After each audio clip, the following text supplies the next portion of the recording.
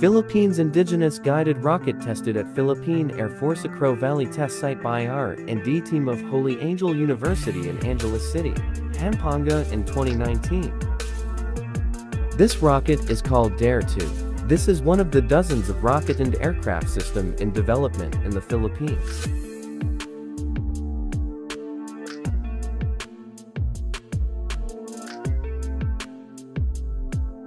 A research project of Holy Angel University. The project got the attention of the Philippine military.